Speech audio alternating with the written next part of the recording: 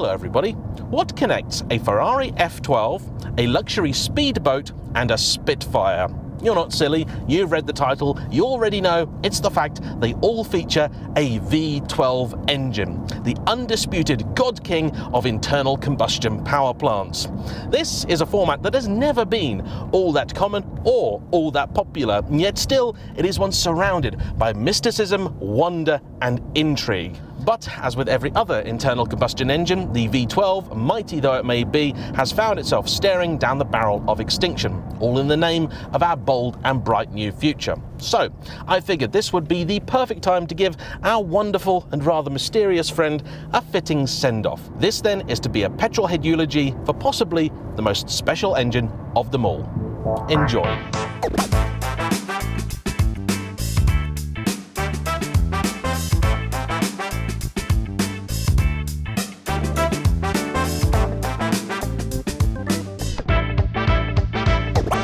The logic behind a V12 is actually fairly simple. You see, a straight-six engine is inherently balanced in both primary and secondary terms, meaning it doesn't require any form of counterweight to make it naturally smooth. This is one of the reasons that many manufacturers, including the likes of Mercedes Benz and BMW, have been quite so attached to it over the years. In fact, even Mazda recently have been building a straight-six diesel, and that likely is one of the many reasons. A V12 then is essentially two of those, and in fact over the years we've seen a number of examples where manufacturers have created V12 engines by essentially welding together two straight sixes. The mighty McLaren F1 power plant, as built by BMW, is mechanically very similar to that in an M3 of the time. It just happens to be two of them in one. But this you probably already knew. What you might not have was the fact that the car was in fact one of the last recipients of a V12 engine. To explain more, allow me to hand you over to VoiceOver JM for a brief history lesson. The very first V12 actually came from London's Putney Motor Works in 1904. It was called the Craig Duurvald, after one of the company's founders, and was based on a two-cylinder V design. It had a bank angle of 90 degrees and displaced 18.4 litres, weighing 430 kilos. Its purpose? To go in a racing boat. Sadly, little else seems to be known about it, but it was soon followed by other large displacement 12-cylinder engines in marine applications. 5 years after that first V12, Renault then built one for use in the fledgling aircraft industry. It was a 12.2 litre unit with the more conventional 60-degree bank angle, weighing 350 kilos and making 138 horsepower at 1800 RPM. It drove the propeller from one of its camshafts. Soon after, other companies began to adopt it, with Britain, France and Austria all producing their own variants. The outbreak of war in 1914, as it always does, furthered development of the configuration, and, come the end of the conflict, the V12 was one of the go-to engines for aircraft. Post-war, it even made its way into airships, and the first transatlantic flight, albeit still with stops, was performed in a Curtiss NC-4 flying boat, powered by a quartet of Liberty L12 engines.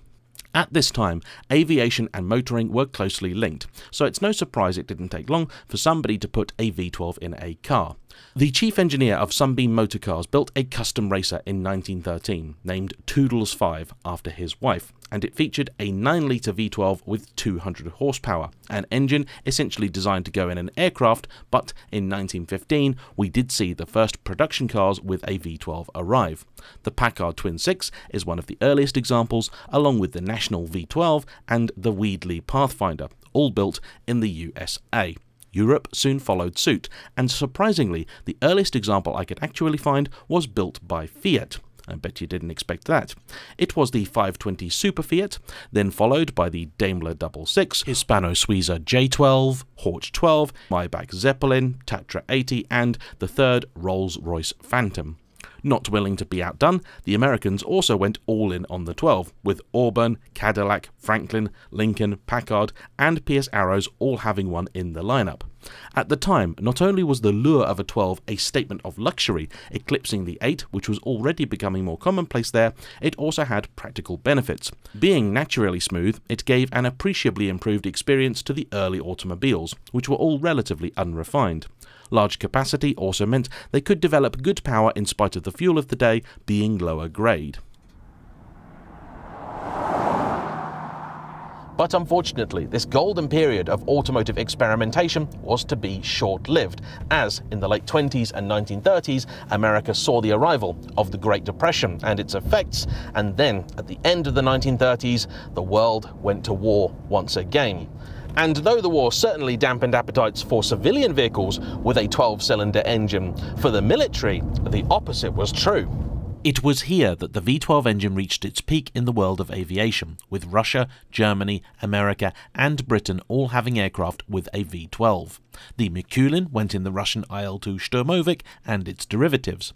In Germany, Daimler-Benz V12s powered Messerschmitts, Heinkels and Fokker-Wulfs.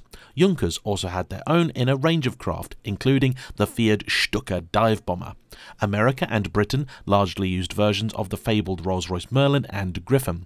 These saw service in everything from the P-51 Mustang to the incredible trio that is the Lancaster Bomber, Hawker Hurricane and of course the iconic Spitfire, a set of aircraft which between them hold a very special place in the heart of Britons.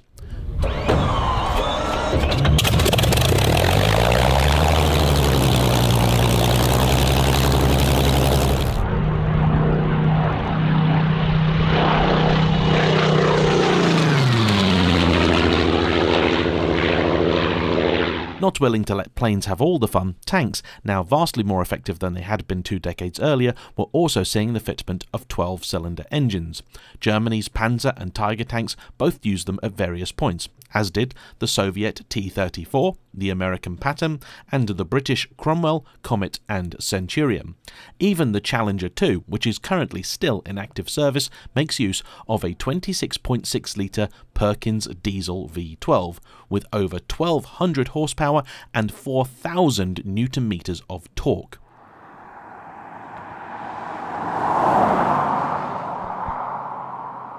Though the conflict officially ended in 1945, it was still a good number of years after that before the world returned to anything resembling normality, where luxurious products could once again be built and bought. Sadly, the Americans had already rather fallen out of love with the V12, or more accurately, I think they'd fallen in love with the V8. And so, it was in 1948 that the final American V12 was constructed. And to me, the relative rarity of the V12 in of itself does make it a very, very special thing. Somebody says they've got a V12 and it doesn't really matter what it is, but your ears prick up. You are suddenly interested. You want to find out a little bit more. But though it's a crying shame American manufacturers abandoned the format all that time ago, you must at least give them credit for having tried. To date, Japan has only ever built one road-going V12, the Toyota GZ, as seen in the second-generation Century, produced about 20 years ago. Never before and never since has a Japanese car received a V12 engine. Full stop. Honda have never even made a road-going V8, let alone a 10 or 12. And this is in spite of the fact they are the only manufacturer to have ever won Formula One with a V12 engine, powering the McLaren MP4-6 back in 1991.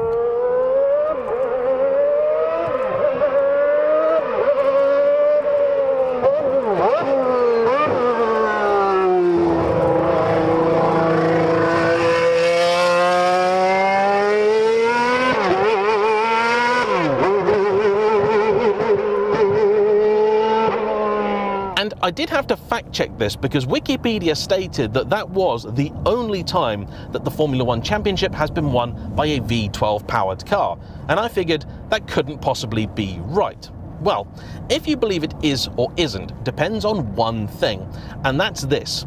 Do you consider a flat 12 to be a V?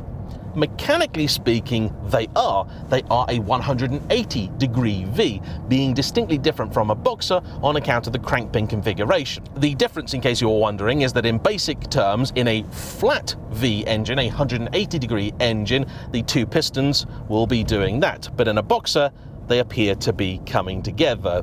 A simple but key distinction. And as we've now mentioned them, let's talk a little bit more about Ferrari, because where certainly many manufacturers have never ever built a V12, companies like Ferrari have always been associated with it. They consider it a core part of the business. In fact, many years ago, when it came to producing a V6 engine, Enzo did not want it to wear the Ferrari badge. Hence we got the Dino.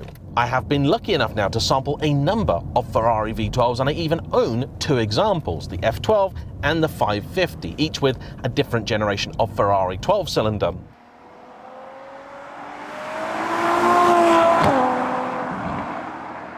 But on top of that, I've also had the opportunity to sample a classic Ferrari V12 in the form of the old 330, and that was magnificent. Even by today's standards, it's a fantastic engine, so smooth, so responsive, and it has all of the fine qualities of a V12. And as I've been blathering on for quite a bit now, let's talk to you about some of the reasons why you would want a 12-cylinder car.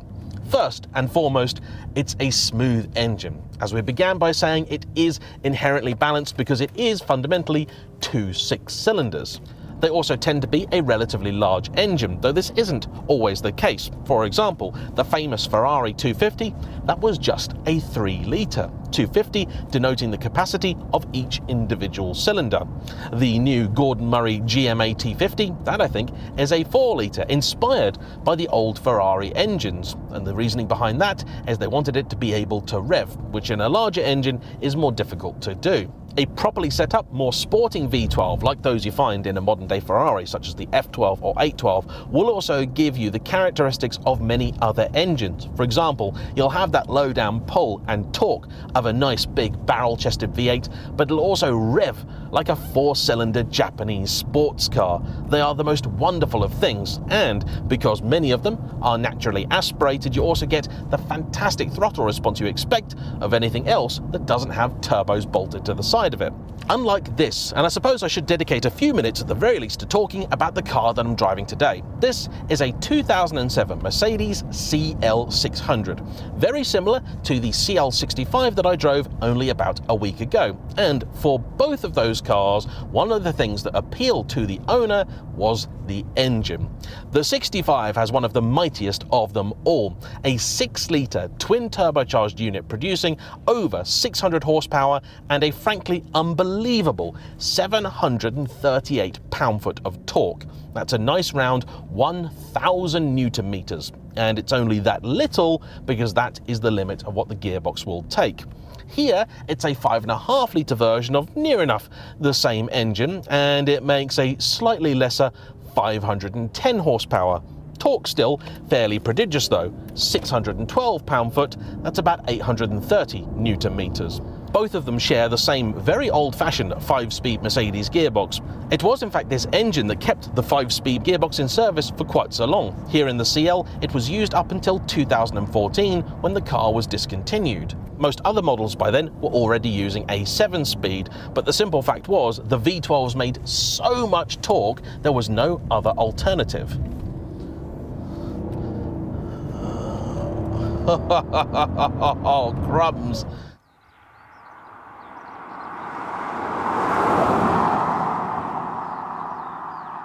I mean, the CL65 was like warp speed quick, but this is not slow. The car may weigh 2 tons, but nobody's told the engine that. It just doesn't care. It takes a moment to wind up, and the gearbox can be a little bit frustrating because it is slightly dim-witted and slow, but honestly, once it gathers its breath, you are fired towards the horizon. And this is a car that suits the V12 absolutely perfectly. You see, the CL is the pinnacle of the Mercedes Benz lineup, certainly from a luxury perspective. They made sportier cars, they made faster cars, but in terms of the ultimate desirability, their statement car, this was it. Mechanically, it is essentially an S-Class coupe, and later generations were just called the S-Class coupe. However, it was more expensive, and therefore they threw more leather, more luxury, more tech, more features at it, and this is an absolutely amazing place to spend your time. Even the Bentley Continental GT of the time, which in some ways does feel a little more bespoke, the interior perhaps a touch more special, just cannot compete with this in terms of ride comfort and just overall serenity. The Bentley's attempting to be a sports car and doesn't quite succeed. This doesn't pretend to be a sports car, and therefore when you go around a bend and it sticks, it positively surprises you. The AMG, of course, you expect to have a bit of sporting ability, but the regular CL600, you don't. And yet, it's a lovely thing to pilot this.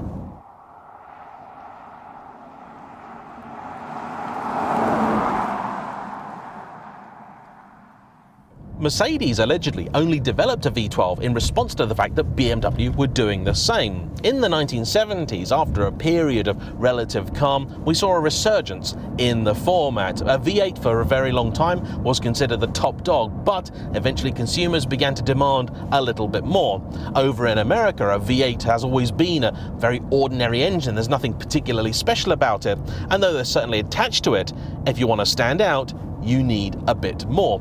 A V10 is a tricky little so-and-so, and that's one reason why in road car terms it has been a relative rarity. But a V12 is a little easier to manage. The tricky bit, of course, is packaging. The V12 naturally is just as long as a 6-cylinder, but a little wider. For makers who had only been using a V8 as their top model car, there simply wasn't the room to put in a 12, so in certain cases quite a bit of re-engineering had to be done. But do it they did. And so from the 1970s to the 1990s, the V12 saw a resurgence in popularity, beginning with the likes of the Jaguar 5.3-litre V12, a fabulous engine and one that I think is criminally underrated.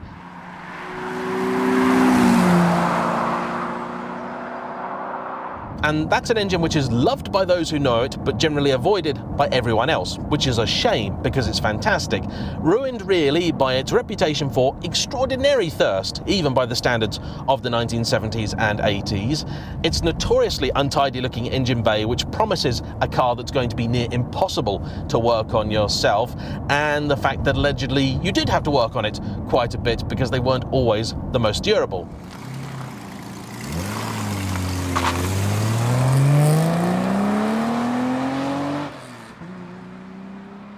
But the biggest tragedy for me is the fact that these engines were almost exclusively attached to 3-speed automatic gearboxes, and they robbed it of the character that it was bristling with. A great shame indeed. Then later, BMW did build their 12-cylinder, as did Mercedes in response, both fantastic power plants, and of course, one of the things about a V12 that makes it to me so special is the fact that because it is a difficult and expensive thing to build, manufacturers only tended to put it in cars that were worthy. So you were never going to get a 3 Series V12, you were never going to get a C-Class V12, in fact you never got a 5 or E-Class V12. Instead it was reserved for the 7 Series, the S-Class, the CL. Every car that got a V12 is in some way, shape or form special. And so when you go shopping, even if you're looking now at a relative bargain, you'll find the one with the V12 in probably has the higher spec. Manufacturers were desperate to try and convince people to buy one, and it didn't really work all that often. For example, the BMW 7 Series that I had, the 760, over 7 years they sold in the UK just 200 of them. A tiny proportion of sales, but every single one of them stands out because the interior is different to all of the other models. The standard specification is different to all of the other models. And of course, it goes differently and goes better than all of the other models. The CL is an excellent demonstration of this because where in other models the 600 would be the top dog barring an AMG, here I think it was actually only the second from the bottom. You had the CL500, then the 600, then a variety of different AMGs, performance packs and the like. This car actually makes about 40 horsepower less than the CL63, but a little bit more torque. Even Ford indirectly got in on the action in the form of Aston Martin, who they owned in the 1990s. Deciding that an old Jaguar Straight 6 wasn't quite good enough, they built a brand new engine which powered all of their cars from the DB7 Vantage up to the second generation Vanquish. Today, the Aston Martin V12 still lives on in 5.2 litre twin turbo form, and it is, as ever, a mighty engine.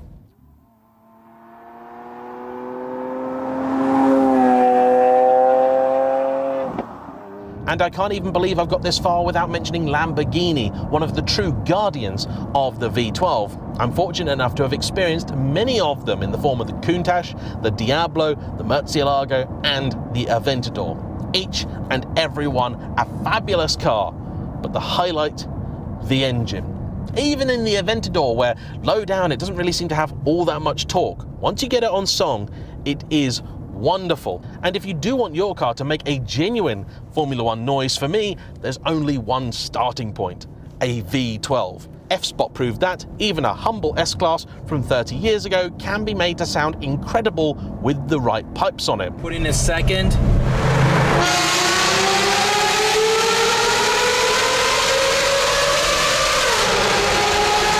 And I'm sure there are plenty of people out there that have bought cars like that and this who've done so because it's the same engine as a Zonda, don't you know?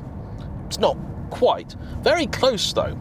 As a card-carrying petrolhead, I like to think I've got an element of appreciation for just about every kind of engine out there, from the lowliest two-stroke 50cc up to the mighty V12 itself. But I think in years to come, it's going to be the 12 that we look back on with the greatest of fondness. Though it's certainly a flawed beast. It drinks fuel whether you want it to or not. It's difficult to package, it's difficult to place, and from a sporting perspective, it can also have undesirable effects in terms of the car's balance and handling.